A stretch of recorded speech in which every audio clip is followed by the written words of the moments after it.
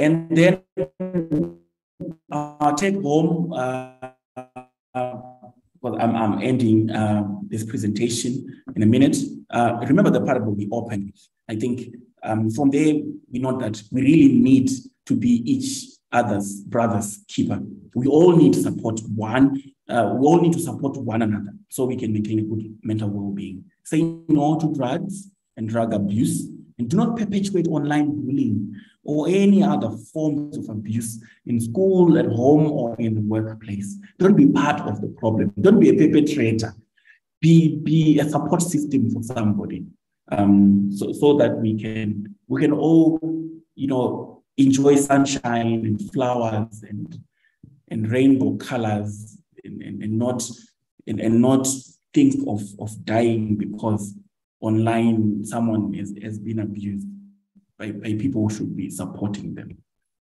And then finally, my final thoughts, I'm going to leave you with the scripture from Philippians chapter 4, verse 8, which says, finally, brethren, whatsoever things are true, whatsoever things are honest, whatsoever things are just, whatsoever things are pure, whatsoever things are lovely, whatsoever things are of good report, if there be any virtue, if there be any praise, think on these things.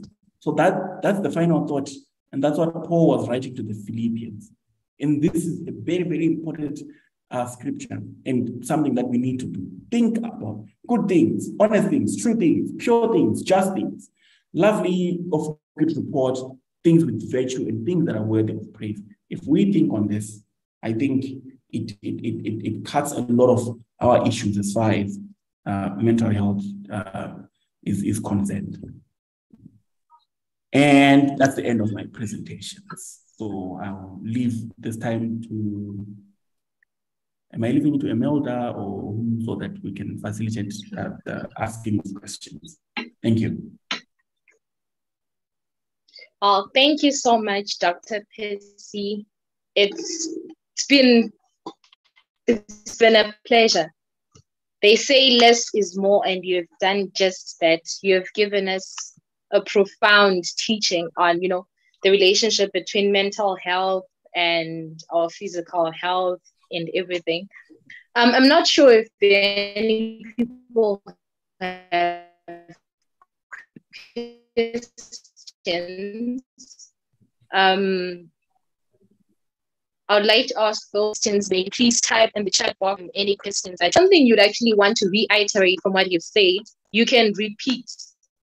And I'm pretty sure you'd appreciate that, because it would show that we're actually paying attention to what he was telling us, to what he was teaching us. So if there's anyone who'd like to just say a few words, type a few sentences about what they learned, it would be amazing.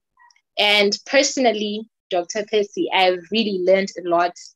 And the thing that I'm pretty much walking away with is that, I need to build relationships with people, because they will be my support. Good relationships are good for my mental health, and that will sort of help me navigate life and keep me away from drugs or anything that may actually eventually affect my mental health. So that is my takeaway point, and I really appreciate it. And Miss O is asking if alcoholism is hereditary.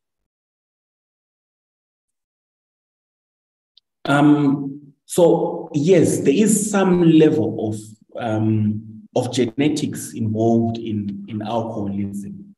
So I think it has come from that.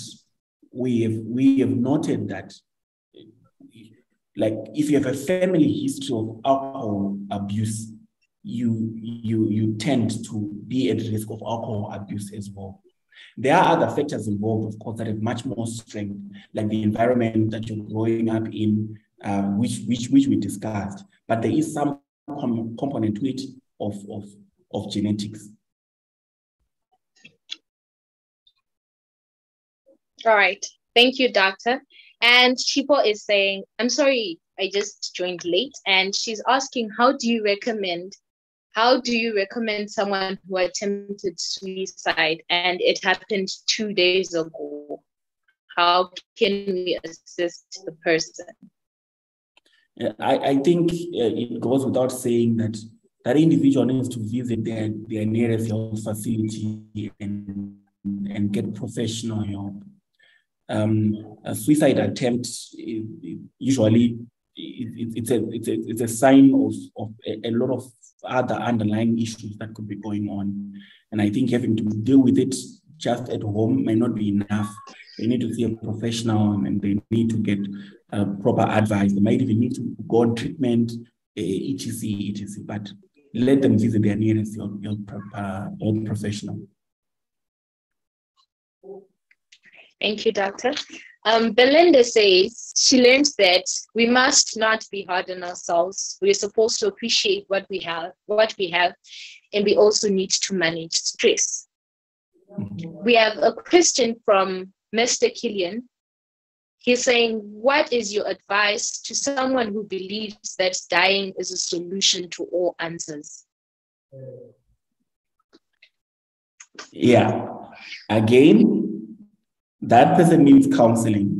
That person needs to see a professional counselor.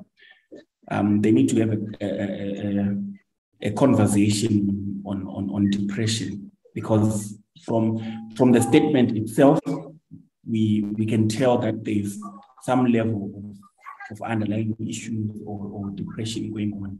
And depression is a mental disorder that actually has treatment, and